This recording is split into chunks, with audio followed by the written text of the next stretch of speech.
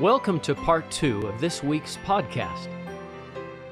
Between 81 and 82 is April 14th, 1832. And we've been talking about all these terrible things the church is going through, but something really good happens on April 14th, 1832, at least for me personally, and I know, John, for you too. A man, I think it's two families joined the church, the Youngs and the Kimballs. Can you tell us a little bit about them, Matt? So yeah, in April of 1832, Brigham Young, Heber C. Kimball, the late Kimball, Miriam Young are baptized. That, by the way, Matt, has a little bit of impact on the church. The future of the church, wouldn't you say? Just a little bit. Yeah. The great thing about this is that, what happens in April 1832 is actually the culmination of a couple of years of work. And so Samuel Smith in 1830 goes on a mission. He takes the Book of Mormon with him back into the eastern United States, and he meets Brigham Young's sister, Rhoda, who is married to John P. Green. And he leaves the book with Rhoda and John, and they read it, they're intrigued by it, and they share it with others around them. And so Rhoda shares it with Brigham. It's shared with Heber C. Kimball at the same time, too. Heber's, Brigham's best friend. And so they become familiar with the Book of Mormon in 1830. In the fall of 1831, there's missionaries that come to Mendon, New York, which is where Brigham and Heber were living. And they preach the gospel to them. Brigham and Heber hear this. They're intrigued by it. And I think this is interesting because it kind of shows Brigham and Heber who they were as individuals. So they hear the gospel preached. Evidently, there wasn't a branch in Mendon at the time or a congregation of saints at the time, because Brigham and Heber, after these missionaries have talked to them, they decide, well, we need to go see what this church is like in action. And so they travel to Columbia, Pennsylvania, with their wives, and they spend about a week there attending church meetings, talking to church members, again, just kind of trying to see what does this look like in the lives of people who are actually living these principles. And they like what they see there. They like it so much that after Brigham gets back from Pennsylvania, he decides that he's going to go up to Canada, where his brother Joseph is, because he wants to tell Joseph about this. And so he goes up there, he tells Joseph about what he's experienced. And Joseph Young thinks, yeah, this sounds great. And so he comes back with Brigham. They come back to Mendon. And in the spring of 1832, Brigham's baptized. And like I said, shortly after that, his wife Miriam is baptized as well. Heber C. Kimball and the late Kimball are also baptized around the same time. So they're baptized in April of 1832. Unfortunately, not long after that, Brigham's wife Miriam dies, leaves him with two young children. So he actually moves in with Heber and Valete. They kind of take him in to help take care of the children. And in the fall of 1832, Heber and Brigham decide that they want to meet Joseph Smith because they haven't met him up to this time. And so they travel to Kirtland. And when they get to Kirtland, they're told that Joseph's out chopping wood in a forest. And so they go out to the forest. They see Joseph there chopping the wood. They talk to him as he's doing so. And Brigham Young's later history says about this experience, he said, "Here my joy was full at the privilege of shaking the hand of the prophet of God. And I received the sure testimony by the spirit of prophecy that he was all that any man could believe him to be as a true prophet." And so this kind of launches Brigham and Heber C. Kimball on the path that they will take that, like you were saying, Hank, is pretty influential on the church. Heber C. Kimball's told when he's ordained an apostle, he's told that millions will be converted at his hand. And you can read that and say, what? Millions? That's just an exaggeration. But then you think about all the people he baptized on his two missions to England, and you think about all their descendants. And I think that could very well run into the millions of people who are in the church because of Heber C. Kimball and Brigham Young. We're actually starting a project right now in the publications division of the church history department where we're going to publish a collection of Brigham's letters to the saints to kind of show, why did people follow him? What was it about Brigham that attracted the saints to him? And so as I've been going through some of his letters in the 1856, 1857 time period, it's interesting because you do get the Brigham Young who's kind of bombastic and kind of, laying down the law. But there are a lot of letters where there's a much softer side of him where he's telling the saints, just do the best you can and don't worry about this and, try to follow the Spirit. And so you can see from some of these letters that there is kind of a different side of Brigham. So I would probably say, read both of them and just kind of reach your own conclusions about Brigham from them.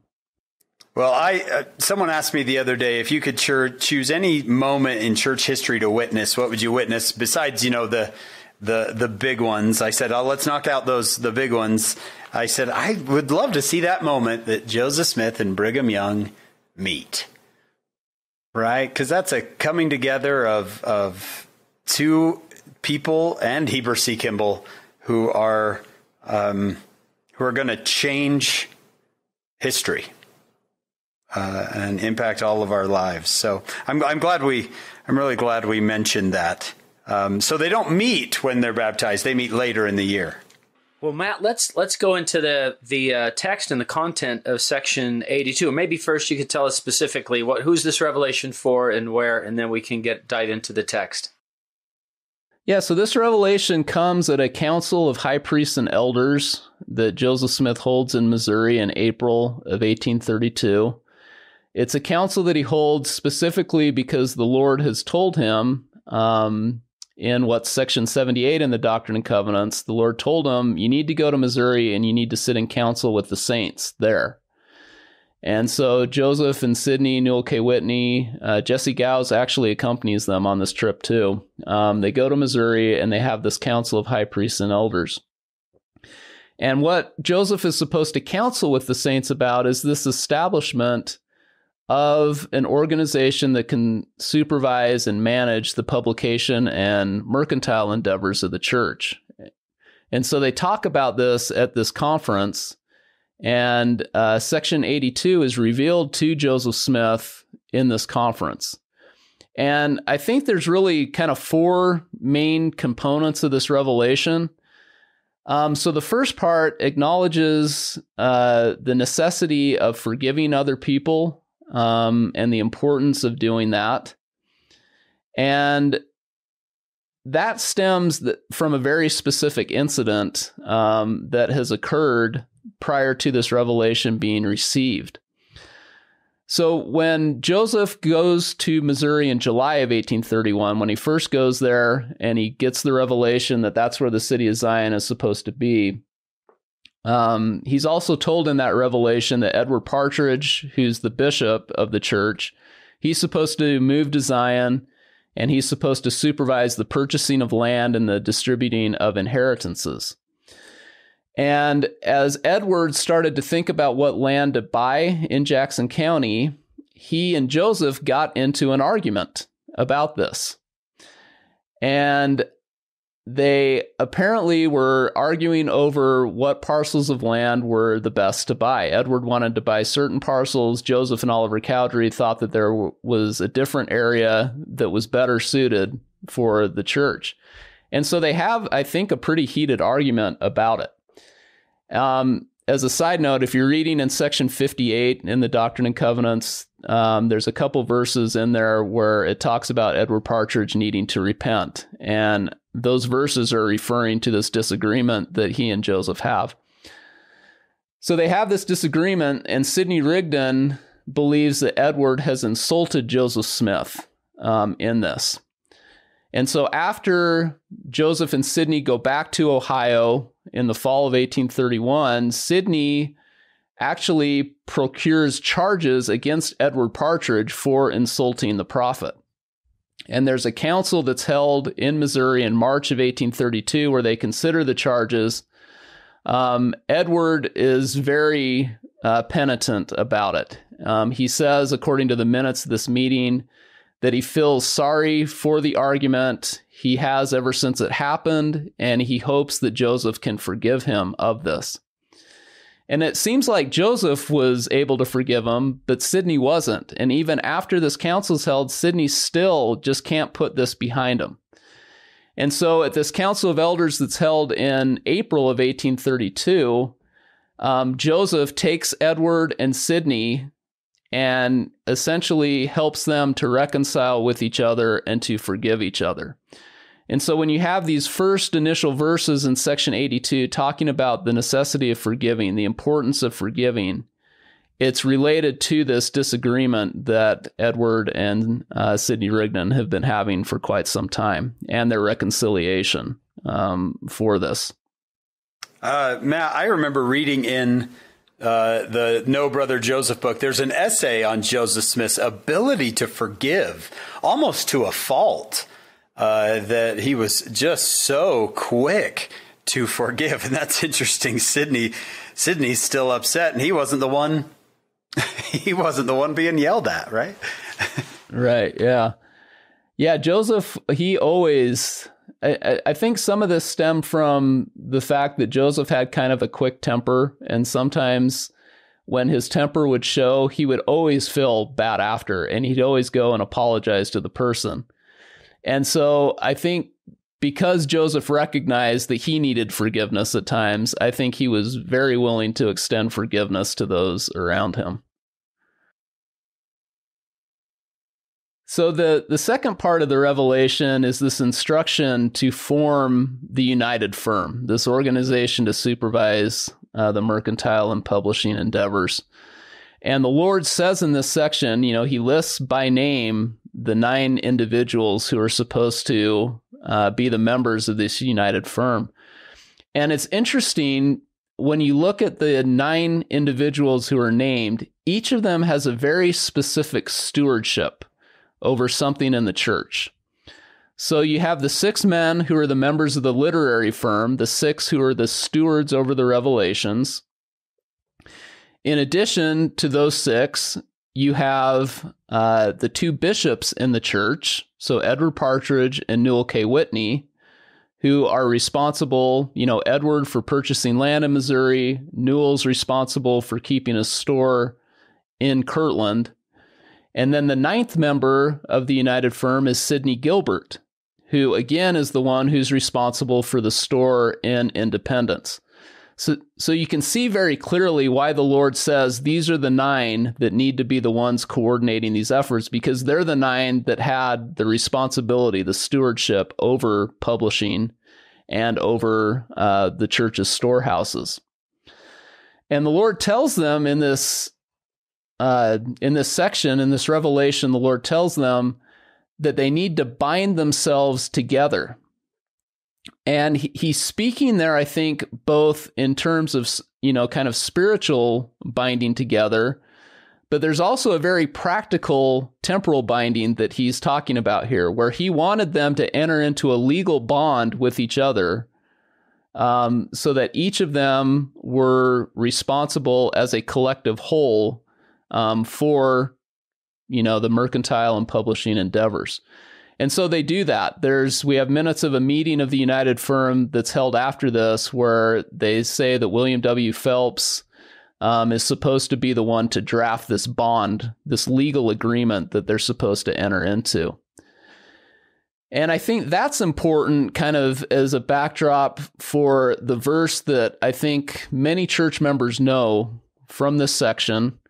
And that's where the Lord says, I, the Lord, am bound when ye do what I say, but if ye do not what I say, ye have no promise. And so I think as the Lord's kind of telling them, I want you in a very real practical sense to be bound together. I think he's telling them too, and you need to realize that, yes, I don't enter into a legal bond with you, but I am just as bound to do what I've said that I will do as you are bound to do what you say that you will do legally after you've entered into this bond. And so I think that's important to consider, just how serious the Lord takes it, that when you do what he says, he has to bless you. He's bound to bless you for those things.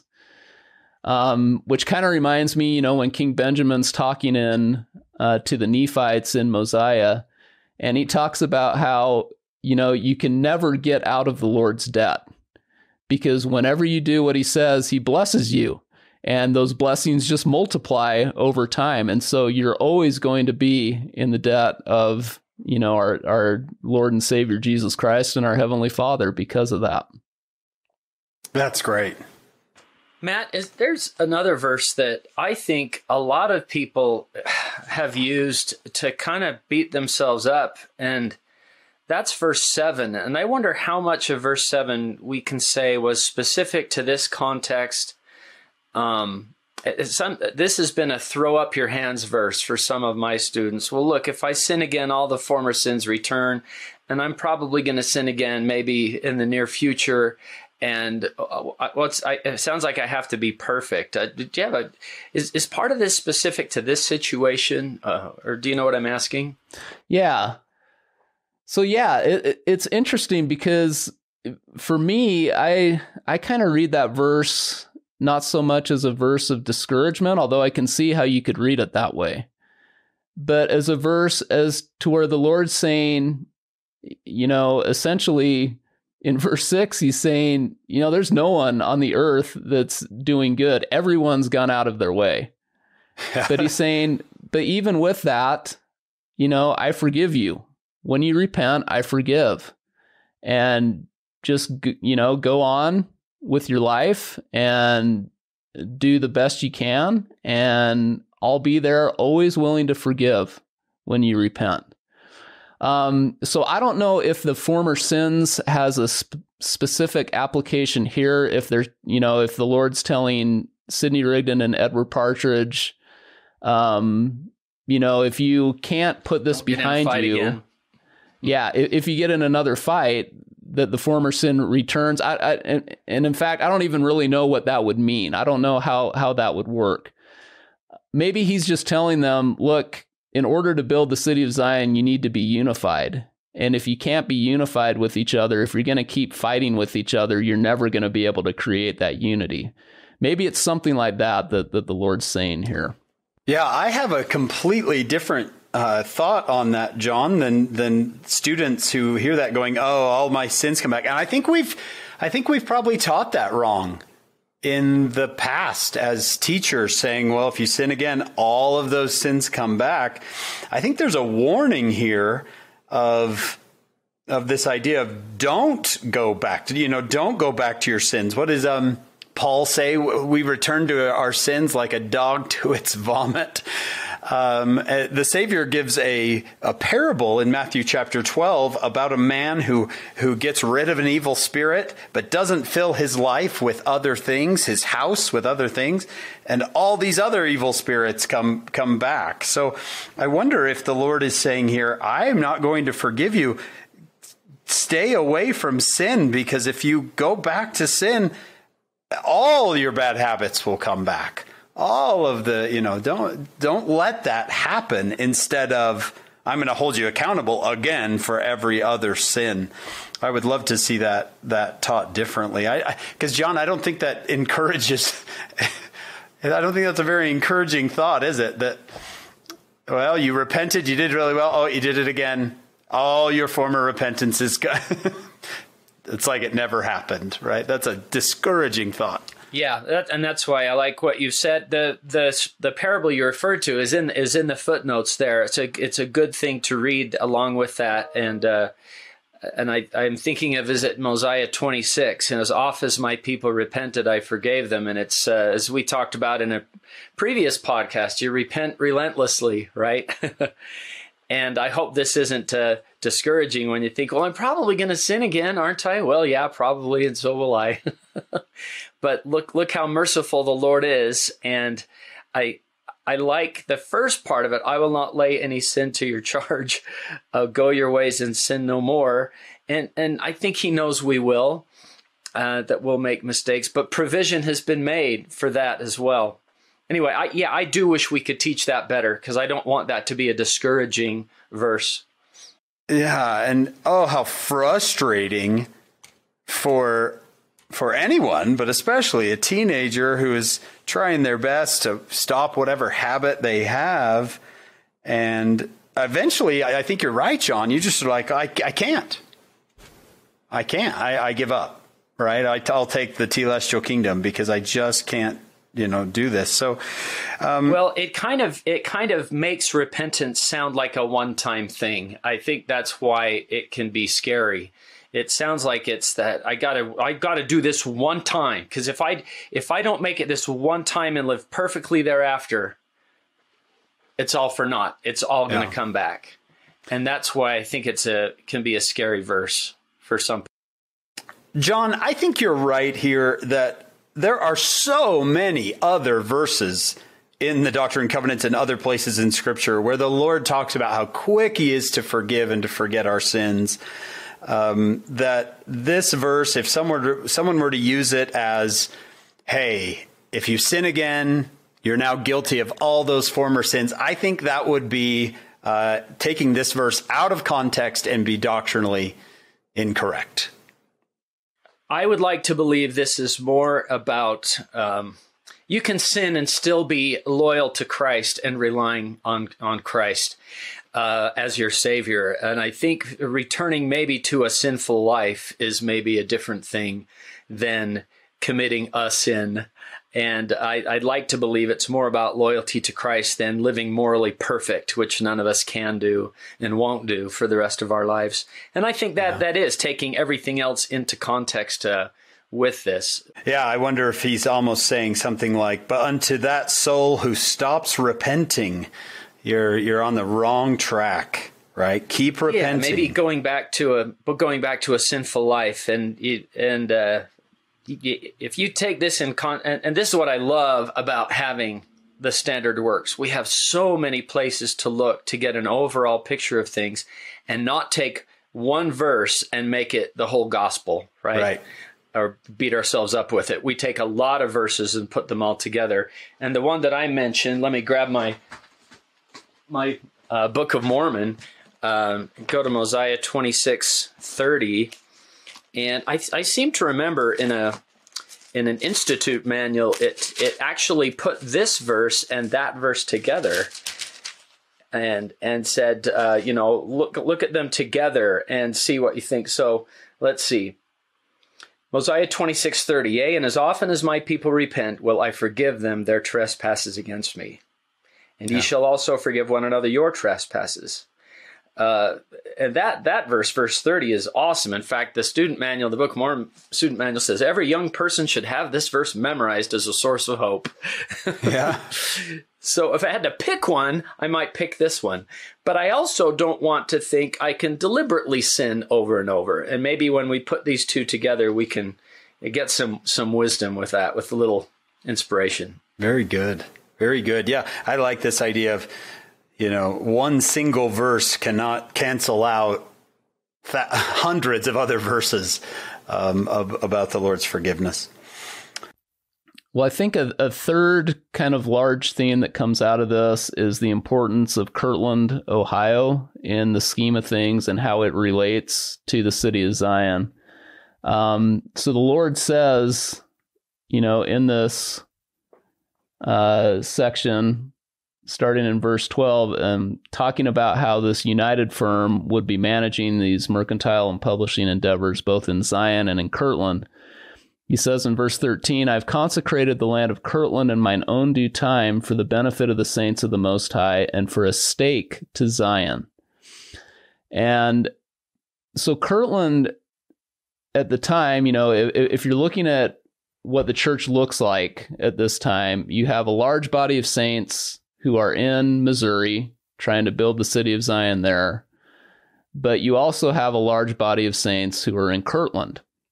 And then you have throughout the eastern United States, smaller congregations, what we would call branches that exist. But the two main locations for the church are in Kirtland and in Missouri. And when the Lord first told the saints that they needed to go to Kirtland back in January 1831 in what's now Doctrine and Covenants, section 38, he said that Kirtland would be a temporary place for members of the church to stay until the Lord identified where the New Jerusalem was. Well, the New Jerusalem, of course, has been identified at this point. It's in Jackson County, where a lot of the saints are. But the Lord also told the saints in Doctrine and Covenants, section 51, that he had consecrated Kirtland for a little season until I, the Lord, shall provide for them otherwise. And then in September of 1831, another revelation, section 64, the Lord says that he would retain a stronghold in the land of Kirtland for the space of 5 years. And so you kind of see, over time that the Lord is regarding Kirtland as a fairly important place for the saints to gather. And here he says it's supposed to be a stake of Zion. It's supposed to be something that supports the building of the city of Zion in Jackson County. And so we see this play out throughout the church's history, that there remains kind of these two locations of where most of the saints are living in the United States up until 1838. And that finally, in 1838, because of persecution, dissension, other things going on in Kirtland, Joseph Smith is forced to flee Kirtland, and he comes over to Missouri. And that kind of leads to an exodus of the Latter-day Saints from Kirtland. And so they're there, roughly for about 7 years that a large body of saints are in Kirtland, which is a little longer than the 5 years that the Lord said in September of 1831, but not a great deal longer than that.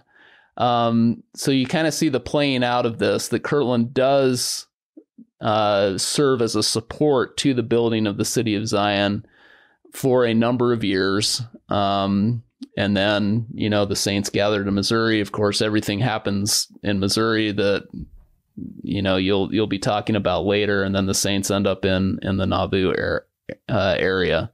But I think this just kind of highlights the importance of Kirtland and the Lord's plans. So from 1831 through 1838, we've got two centers of the church. And it's not a short distance between the two. That's the thing. No. You can't shoot an email over to Edward Partridge saying, hey, do this. I think we've talked about this before, John. But if it's like, hey, we need some direction from Joseph on this, we'll send a letter, and maybe a month later, a month, 2 months later, we'll get an answer. That's interesting, Matt, when you said that 5 years, that gets you just past the dedication of the temple. Yeah. Right? Yep. Maybe the Lord's like, that's what we needed. Yep. Keys are there. We can move on.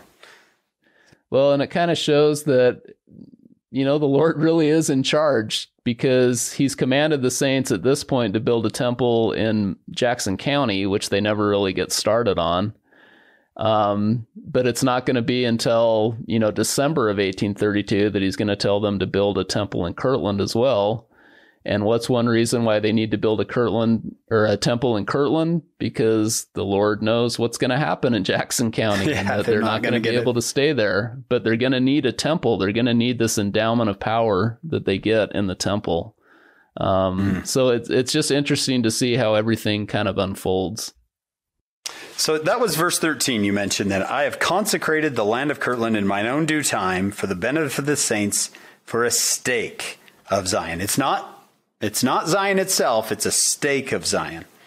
Yeah.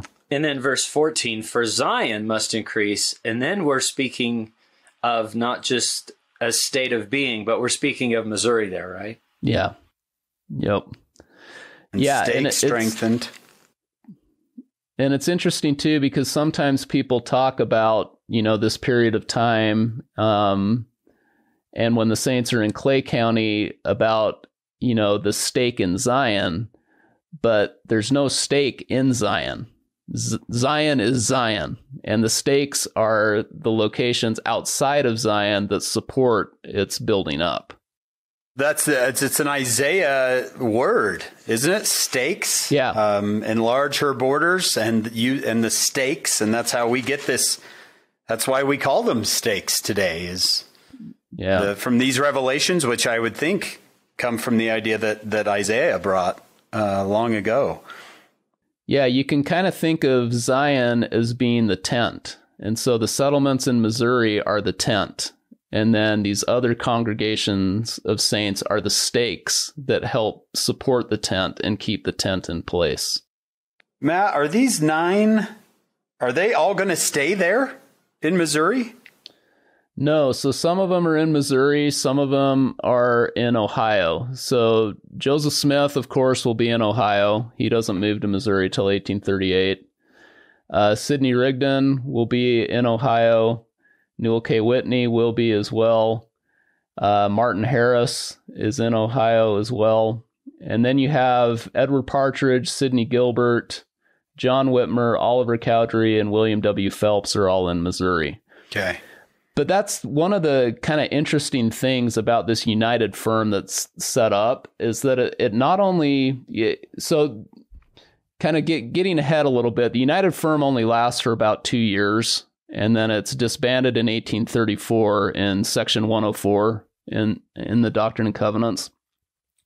But for the period of 2 years when it existed, not only was it managing kind of the church's temporal affairs, but it also kind of served as a de facto board of directors for Joseph Smith, you could say.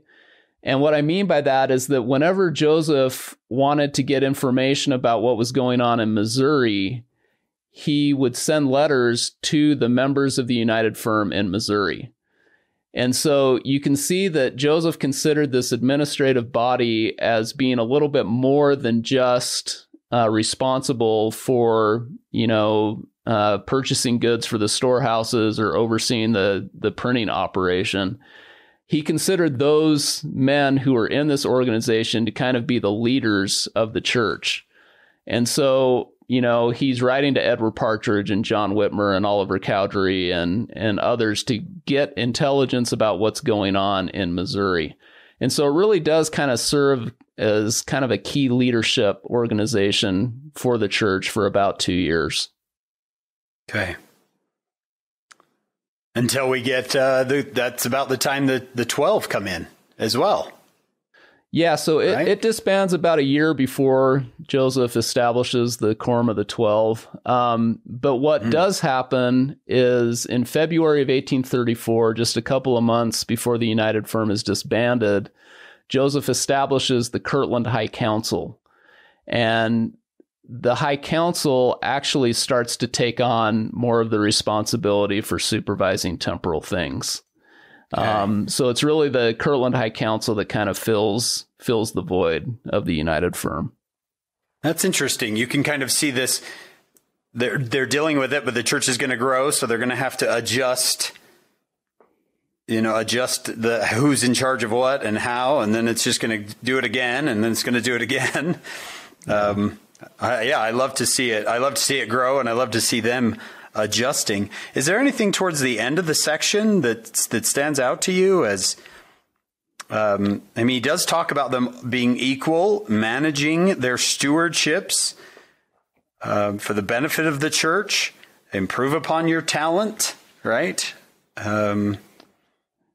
Every man seeking the interest of his neighbor, which is something we already touched on earlier, about how important it is to serve those around you. And this is kind of also explaining how the United Firm was supposed to work. And so just kind of briefly, they were hoping that when they published the compilation of Joseph's revelations, that they would be able to sell those, that those would generate money that they could then use to purchase goods for the storehouses of the church. Now, the storehouses could be used, like members of the church who were poor and in need could go to the storehouses and get goods there, but they were also, for-profit stores as well. And so they would sell goods to people too. And so as they sold goods in the storehouse, they hoped that would generate money that they could then use to help support the printing efforts. So it was kind of this symbiotic relationship between the two, which never actually really worked out that way, which is one reason why the United Firm was disbanded. Because once the Saints are kicked out of Jackson County, in 1833. They don't have the storehouse there anymore, but they're still responsible for the debts that they entered into to buy the goods for the storehouse. And they don't have the printing operation as well. And so that kind of throws a wrench into the whole thing. The United firm falls into quite a bit of debt, and that's why they decide to disband it in 1834. But then the other thing that's important for this is that the idea was that if there was anything, any profits that were created through these things that were not needed for the poor and the needy, or to run these storehouses or the printing operation, that those who were members of the United firm could draw on those to support their families. Because they really were, I mean, their full-time job really was the church at this time. And so that was the other hope, that somehow by doing these things, they could provide for the necessities that their families had in, by managing their stewardships wisely. I do find it interesting, too, in verse 22, where the Lord says, "Make unto yourselves friends with the mammon of unrighteousness," where I think he's basically saying, we have a church here. You have to have money to operate the church and all of the different things that we have going on. And so you're going to have to go out into the world. You're going to have to, at this time, get some loans for things because the church just doesn't have the money to fund these things. And so he's telling them that it's okay to do this at this time because they need funds in order to make this all happen. Okay, so it looks to me like if you look at Section 83, still in Missouri, Section 84, he returns back to Kirtland. So this trip to Missouri gives us these two sections, 82 and 83. So what's 83 all about? So 83 also kind of has its roots in the law of consecration and trying to define further what would happen to a woman whose husband had consecrated his property but had then died. And also what would happen to children who were orphaned, how they would be taken care of by the church as well. And we don't have a lot of good background behind this section. What we do know is that the couple of days before this section was given to Joseph Smith, he had traveled from Independence to Caw Township in Jackson County, which is about 12 miles away. And he had gone there because the Colesville Saints, so saints who were from Colesville, New York, had moved to Caw Township. And many of these individuals were Joseph's good friends, people who had supported him almost from the beginning, like the Knight family and others. Now, it's possible, again, we don't know this for sure, but there were at least a couple of women among the saints in Caw Township who were widows. So Phoebe Crosby Peck and Anna Slade Rogers, both of them, their husbands had passed away. And so perhaps in kind of associating with them, Joseph had started to wonder, what would happen if somebody consecrated their property to the church and then died? What would happen to their widow, to their surviving spouse? And you have to remember that in the 19th century, at this time, women did not have a lot of rights. Essentially, when they married, they gave up all their rights to property to their husband. If their husband died, they had what was called a dowager's right, which was a right to a third of the property. But that was essentially it. And if you think about it, when the law of consecration is revealed in Section 42, it doesn't say anything about what happens, if someone who's consecrated property has died. And so you'll note that when this revelation begins, Section 83, that the first verse says, "Verily thus saith the Lord, in addition to the laws of the church concerning women and children." And so he's kind of saying, in addition to what I've already told you in Section 42, let me clarify a few things here. And so then he goes into the fact that if somebody dies, that a woman can still have right to that property that's been consecrated, to the inheritance that has been given, and that all children have claim on their parents for their maintenance until they are of age. But essentially that those who, children have a claim on their parents, and if you don't have parents, if you're orphans, then the storehouse of the church, and the church would take care of you in those conditions. So I see this as kind of like a very practical revelation, kind of dealing with how the law of consecration works and how the church should take care of those who are widowed or orphaned at the time. That's one of the main reasons why the law of consecration is given, to take care of the poor and the needy. And the Lord seems to constantly be reiterating to the saints that you need to take care of those who aren't able to take care of themselves, that's really what it means to be a saint, to have charity, that you look out for those who need your help. It seems like you wrote the Come Follow Me manual here, Matt. It says, what do you learn from section 83 about how the Lord feels about widows and orphans?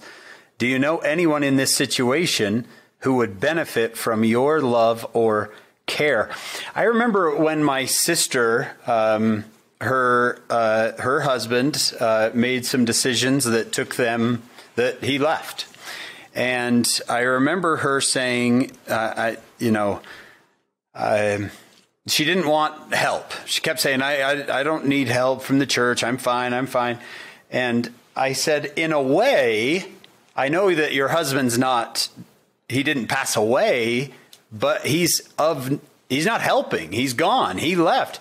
You could be considered a widow. So when I read this, I also think of just of single mothers, right? Not maybe that their husband has passed away, but their husband has walked away.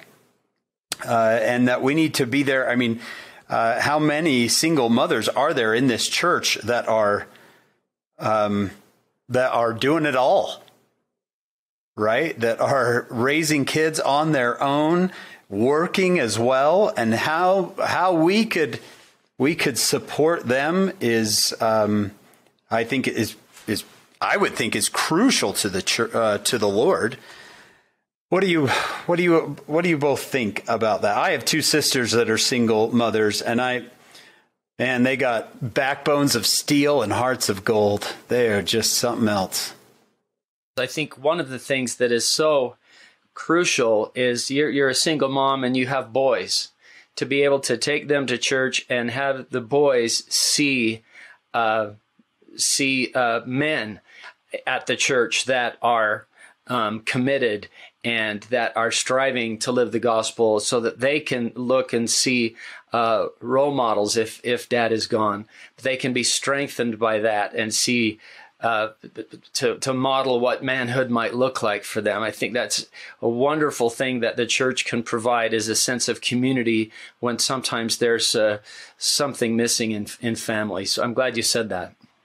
Well, and I think Elder Cook just talked about that in this last general conference, where he talked about bishops and he talked about his own experience where his father wasn't active and they moved to a new place and or a new ward, and a member of the bishopric, when a father and son's outing was coming up, invited Elder Cook to come with him to that. Yeah, that's right. And that, that had a great impact on Elder Cook, that this man would care enough about him to try to do that. And then he talked about how not long after that, this member of the bishopric passed away at a pretty young age. And then his family benefited from other leaders and others in the ward stepping in and helping him to raise his children as well. Beautiful. Yeah, this to me is you don't have to look very far, I don't think, for a single mother or a child who needs an adult figure in their life to bless them. I can't imagine anybody listening today going, I don't know any of those, right?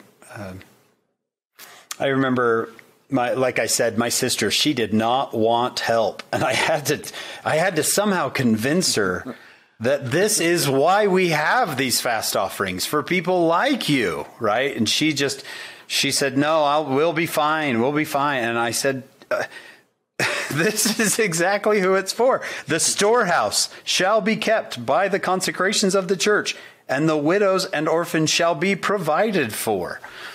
Right? That's exactly who it's for. So sometimes part of this is allowing yourself to be served by the church. Well, there were times when I was a bishop when I didn't offer things. I just told people things. We are taking care of that. And because I felt inspired to, because some people who would never ask for any help really needed it, but would feel so uncomfortable asking. I just kind of had to step in and say, we're taking over. Yeah. We want to help you here. So that was some of the joys of being a bishop, when somebody was so faithful and didn't want to ask for help, but you knew they needed it, and you could step in and say, let the Lord's storehouse help you. And maybe if your family doesn't look like the perfect family, that maybe you feel like you don't belong in the church, right? When there's only one parent there, and you absolutely do. That's what this is about, Matt. I'm glad you brought that up. It does seem like a practical type thing. Well, what are we legally going to do? Oh, I wanted to mention one thing and see what you thought. He says in verse 3, if the woman, the widow, is not faithful, they shall not have fellowship in the church, right? They're not going to be in the church. They chose to leave it, but they get to keep their land. I see in that verse the Lord saying, we're not going to force anybody to stay in the church by threat, well, I can't leave the church because I'll lose my land. And the Lord is saying, no, we're not going to do it that way. There is no force to stay in the church for this woman who, perhaps might leave it. And to me, that's a testament to the Lord's love of agency. He won't force anyone. Am I reading that correctly? I'll just say for me, I need to remember better that my relationship to the church has no bearing on my value in the eyes of my Heavenly Father. That He loves me regardless and always will love me, no matter what it is that I do. I get asked quite a bit, how working on the Joseph Smith papers has affected my testimony.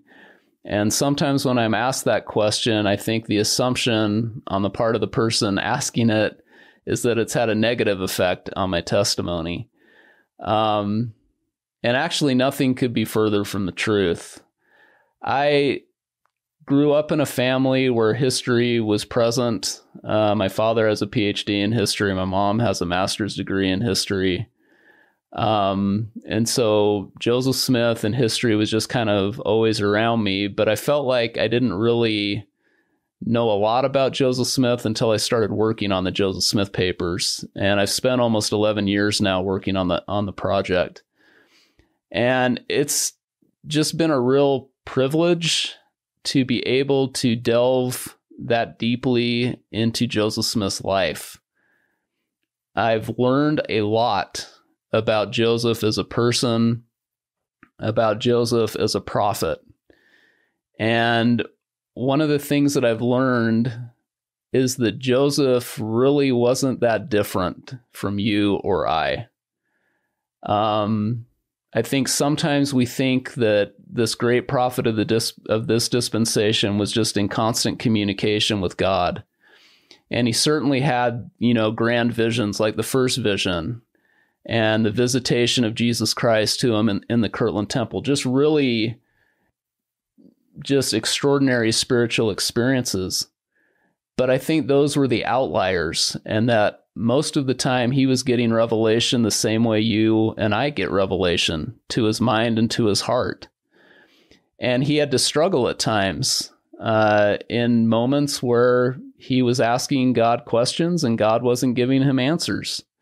And he had to kind of do the best that he could until the Lord saw fit to reveal more to him.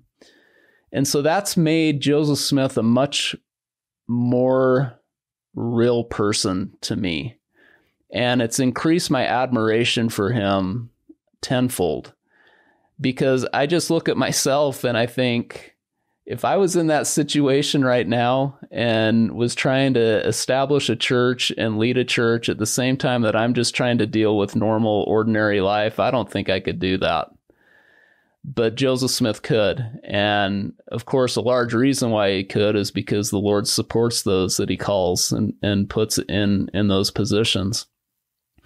But my love and respect for Joseph Smith has just grown so much. And I look forward to the day, when I pass on from this life, and I hope I can meet him. I hope he'll think that we've been fair to him with the Joseph Smith papers, that we've depicted him in a way that is accurate to who he was as a person. And I know now more than ever that he was a prophet of this restoration, and that the Lord did an extraordinary work through him. Thank you so much. Thank you. I personally, I love the Joseph Smith Papers project, not necessarily because I'm going to read every page of those massive books, but because of, what would he say in section 89? Because of evil and conspiring men, we're going to do the Joseph Smith Papers project so you can know him. You can know him, who he was, and what his character was. John, how did we get this lucky? How did we get this blessed to do this? Hank, I think about it all the time. This has totally changed my Doctrine and Covenants, and I thought I'd read it before, but every one of these sections now, I've got notes all over, and it's really helpful. I think I've got a better backdrop of the history, and that helps.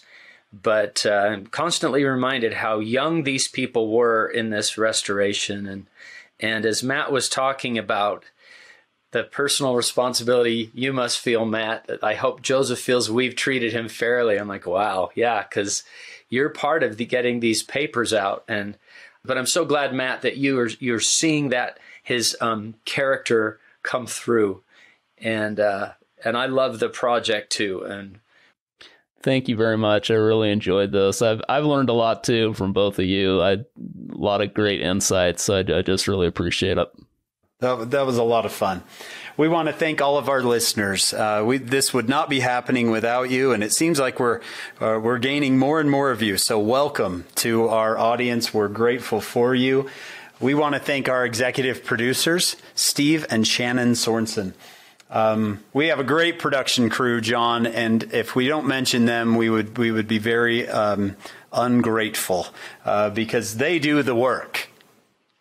We have the easy, fun part, don't we? Yeah. David Perry does so much work on this podcast. Lisa Spice, I can't tell you. I just wish I could somehow just list off all the things Lisa Spice does for this podcast. Jamie Nilsson in social media, Kyle Nelson, who just donates so much of his time and energy to us. Will Stoughton, who has to hear the long versions of these and edit them, and we love him. And we have Maria Hilton, who works on our show notes and our transcriptions. So just we love our team, and we want to thank them. And we hope all of you will join us for our next episode of Follow Him.